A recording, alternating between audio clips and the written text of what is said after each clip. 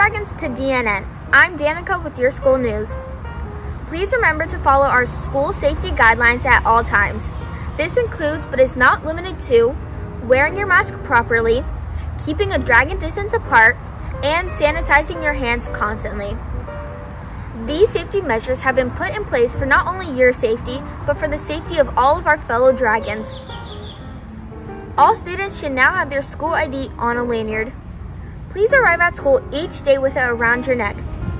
If you forget your ID or misplace it during the day, please go to the media center to receive a new one. Replacement IDs will be issued at the cost of $5. Brick and mortar students must remember to fill out the Dragons on the Go form before leaving the classroom. This form can be found on every teacher's Google Classroom page. School yearbooks are now online for purchase at www.yearbookforever.com. Please visit this website to get a yearbook for this school year. Grade 6 brick and mortar students will participate in a vision and hearing screening on Thursday, February 18th and Friday, February 19th. Monday, February 15th is President's Day. President's Day is one of 10 federal holidays, and it is celebrated on the third Monday in February.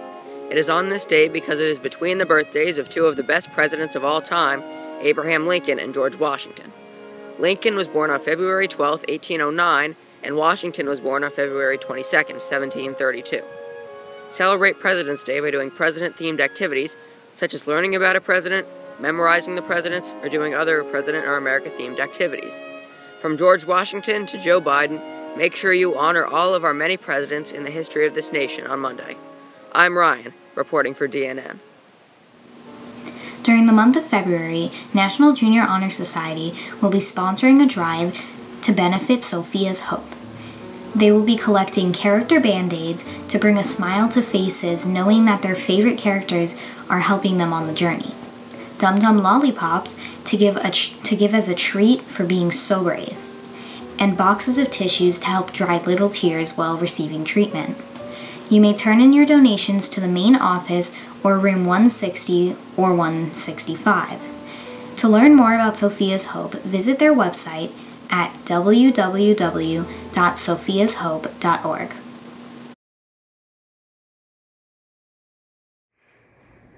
Lots of kids every day are impacted by ADHD. ADHD stands for Attention Deficit Hyperactivity Disorder. It's a mental health disorder that normally hurts your attention span, and it has lots of other effects. Lots of my peers or people around me that suffer from it show me how it usually affects you. During school, it might distract you from the lesson being taught in class. ADHD might make you hyperactive and impulsive, and it can hinder your organizational skills. Let's take a look at Lindsay's story. Hi, my name is Lindsay, and welcome to my life. I have attention deficit hyperactivity disorder, also known as ADHD. You might have heard it before, maybe from your psychology class, your friend, or even online. At some point in your life, I'm sure you've had difficulty sitting still in lecture, paying attention while studying, or being engaged in impulsive behaviors. However, when these behaviors persist over time, they become signs of ADHD, a neurodevelopmental condition. ADHD affects various aspects of my life. Typically, I have trouble focusing and can become easily distracted. This is known as inattentiveness. I also have trouble sitting still for short periods of time, known as hyperactivity. I've been told that I can get impulsive at times. Often, my body acts before my mind, which can lead to unwise decision-making, inability to ignore danger, and inability to learn from previous mistakes. But what's really ticking in my head to make me, well, me? ADHD can be explained by physiological and neurochemical mechanisms. This is my doctor, Dr. Miranda. She can tell you more about some treatments I've done and I'm using now. Hi, Lindsay. There are two general types of treatments for ADHD that treat different aspects of ADHD: pharmacological and psychosocial treatments. So what do each of these treatments address? Great question. Pharmacological treatments have more of a direct impact on the neurochemistry side of ADHD, as discussed earlier. Medications like amphetamine are stimulants. Stimulants are the most effective treatment for ADHD and have a responsiveness rate of 70 to 80%. What they do is they block reabsorption of dopamine and norepinephrine, so they keep their levels high. How about psychosocial treatments you mentioned? So cognitive behavioral therapy, or CBT, is a type of psychosocial treatment that can be done individually or in groups. CBT is designed to promote self-controlled behaviors through self-reflection and control strategies like time management. So an advantage of group therapy is that it allows children the opportunity to improve their behaviors without the use of medication. It is actually the preferred method for children under the age of 7 because before this age you haven't yet fully developed your self-regulation abilities. Wow! Thank you for making everything clearer in terms of choice of treatments. I personally find CBT helpful for myself, but everyone is different. Yeah, absolutely, Lindsay. Anytime you or your friends have any questions, always feel free to come to us. We can help you out. Thanks, Doc. Have a great day.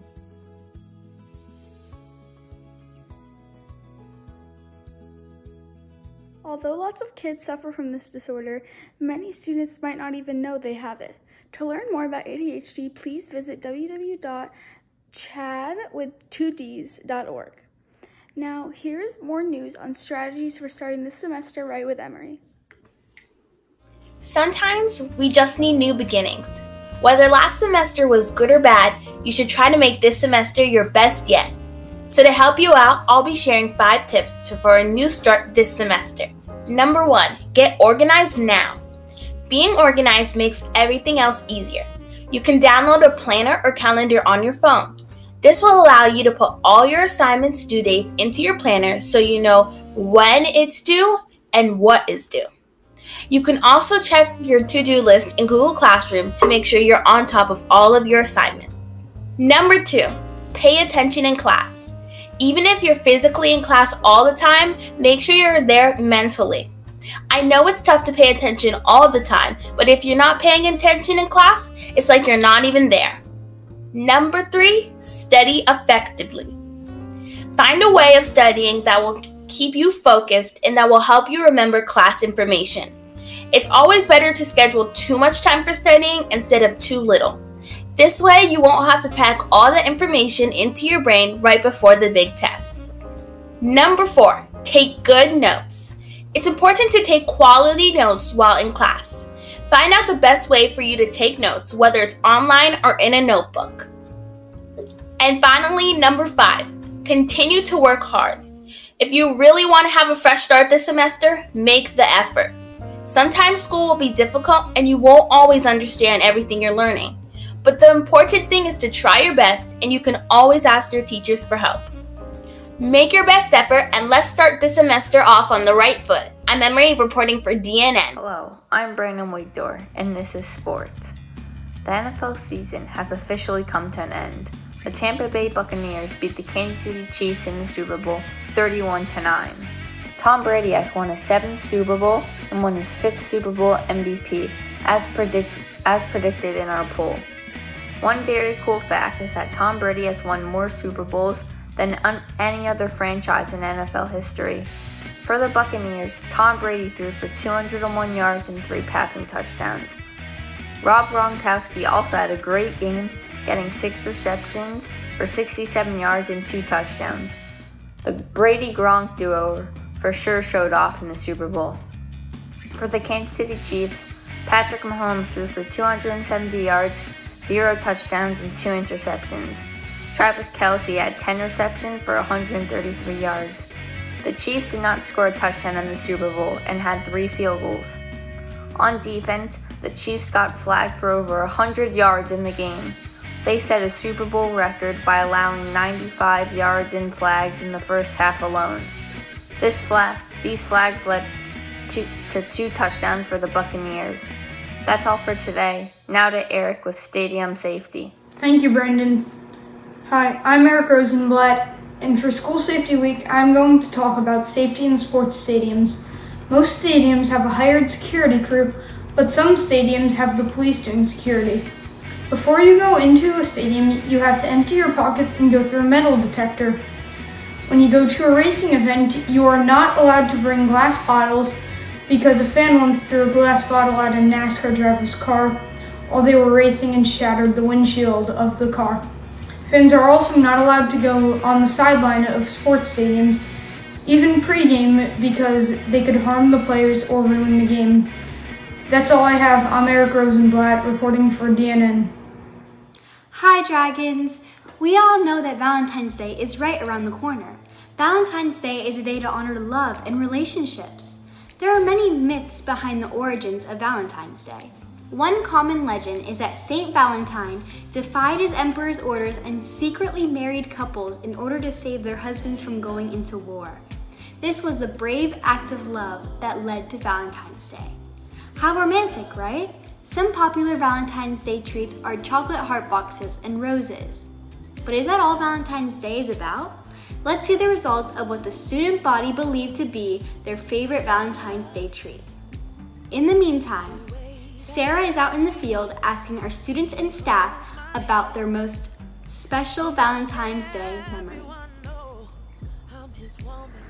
Hey everyone, my job was to find students and teachers to share their favorite Valentine's Day memory, but what I found was our middle school students haven't really made many, and most of our teachers obviously did not have any that fit the PG filter, but here are a few cute ones. I hope you enjoy them. Remember, Valentine's Day is really about showing love to all those you cherish and who are special to you, whether it's your dog, your sister, or your parents.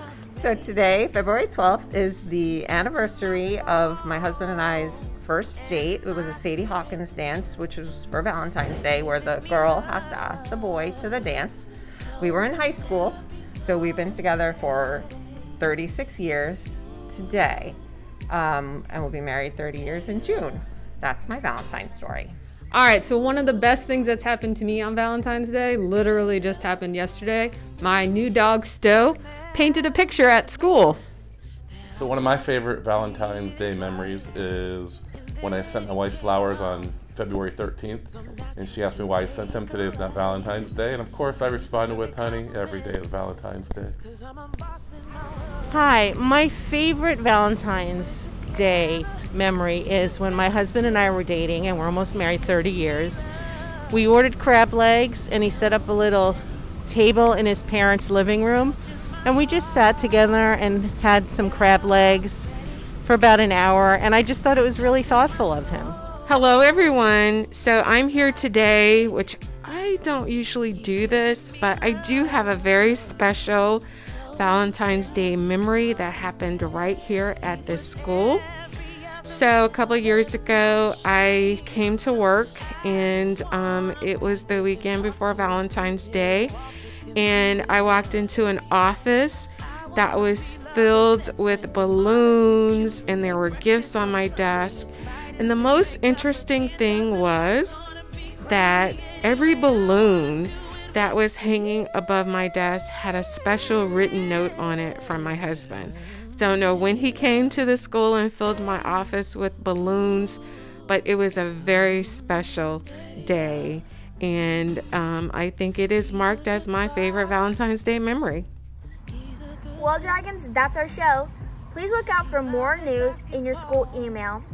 Follow our journalism class at YBKDE. Like our news and help us reach 1,000 followers. Stay safe, and we'll see you when we see you. Bye!